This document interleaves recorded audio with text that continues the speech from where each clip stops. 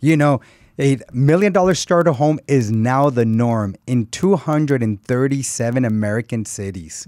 That's crazy. Did you ever think we'd have a No, headline when I like saw that, I'm like, what an article. I even put right here, crazy. Because when you're growing up and you remember, I mean, I'm sure you remember, you're looking at a home and it looks like $1 million. You can tell that's $1 million. Like, I want to live there. That's like, man, this is what I dreamt of. Trimmed hedges, a driveway that goes around. Exactly. A waterfall, the a White fountain. House, like ginormous. And now you look at $1 million house, you're like, come on now.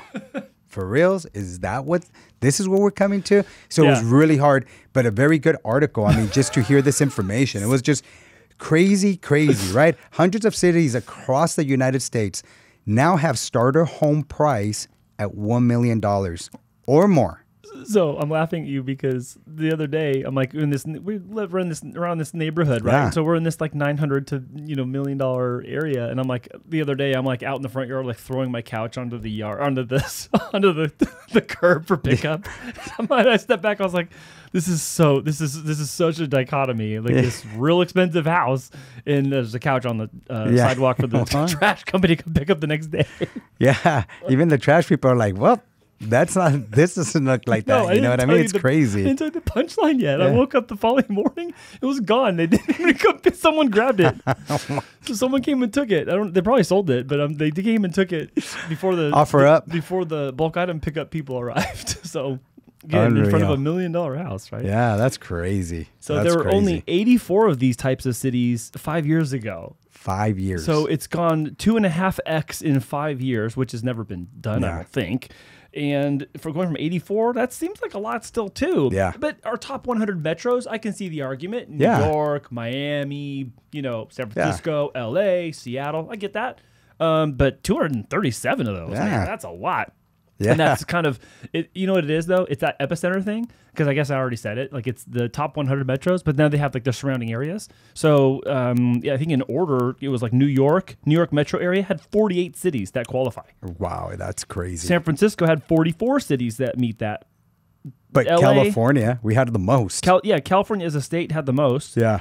Look, LA, 35 cities. Yeah. It says, Andy, it says roughly half of the 237 cities are in California alone.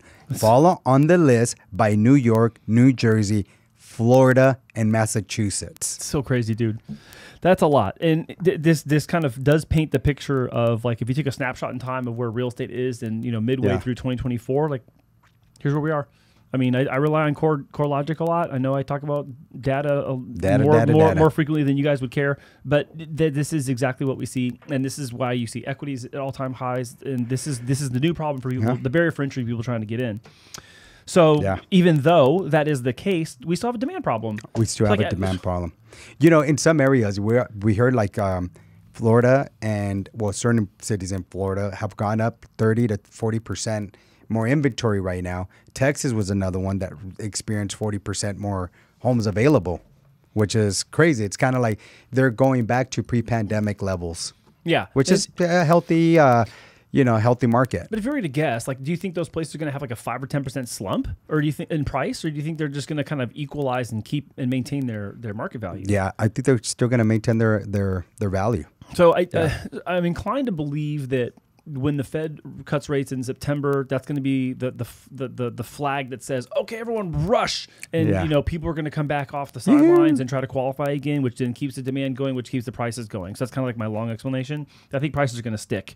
You have other people surveyed here in this article too that are saying like they expect prices to stay the same. They think they're going to even maybe go up. They definitely don't see prices going down, but they're actually saying they might even march up a little bit as this continues, especially if rates go down. Again, I mean, we talked previously about the vanguards and all that. Everything's done purposely.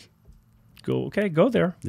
Everything's just done purposely. We're not building enough. We don't have enough inventory for the amount of population that require a home. Yeah. Those are facts. I want to take, and maybe this is kind of a personal aside, but, many years ago we ran a homeless outreach here in San Diego, and every quarter we did an outreach downtown. And I happened to notice something. There's no money in homeless outreaches. There just isn't.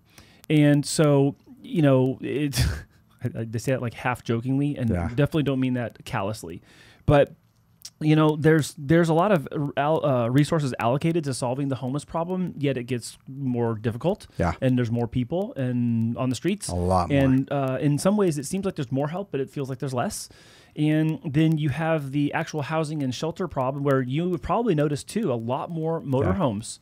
And trailers parked on the side, people sleeping in their cars, like little tent cities popping up around town where people can go and all that. And so like the idea that there's like no money in homelessness is true as a saying, but at the same time, there's a lot of money gets directed towards solving that problem, which seems to be going unsolved. Yeah. And 100%. You know, again, maybe Vanguard and BlackRock have funds allocated towards that. I don't know that they do. I'm not going to sit here and pretend like they do. I would like them to build more inventory.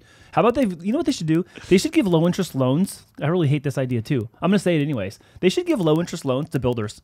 Yeah, of course. If the banks won't incentivize them. If the banks won't do it and the municipalities won't do it, then if they have the cash, they should probably incentivize them to go build some places. Yeah.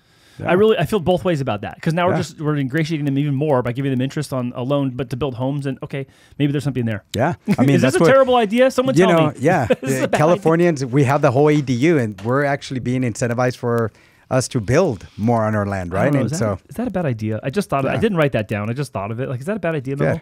No, I think let's do it. That's a good idea. Yeah.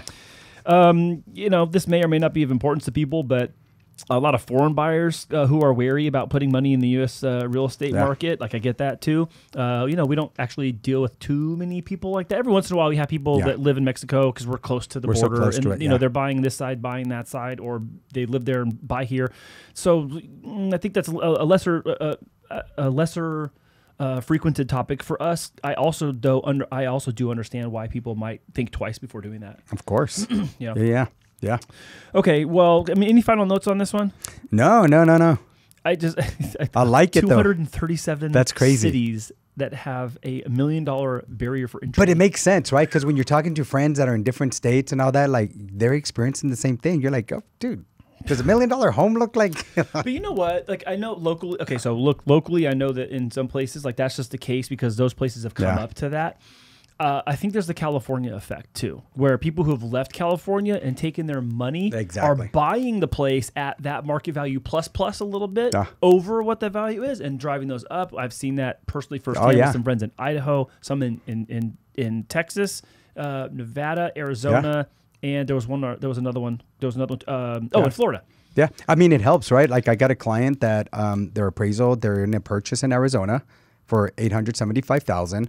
The value came in at $800,000, but because they sold their home here and they're going to net $700,000, they're okay with just paying that. This is like for their forever home. Wait, the appraisal was $75,000 below the price? Correct. Oh my gosh. And they're still like, hey, we're still going to move forward. It's okay. We'll pay the difference. Well, so they have $700,000 because of their sale here in California. Correct. They're going to, where are they going to? Arizona? Arizona, yeah. Wow. Relocating. I mean, you're saying that. So that's another sales comparable in that area that's just going to help that community. That's crazy. Yeah, exactly. Well, yeah, because then that's at that place at $875 because someone's willing to pay it, even though the appraisal is $800. That's it. But now that becomes the comp for the next deal. That's it. Wow. Well, and here we go. That's how you start seeing the millions, right? Okay, so there's that California effect. Like it's extra money. I got a little bit more scratch. That makes perfect sense. Of course. Oh my God.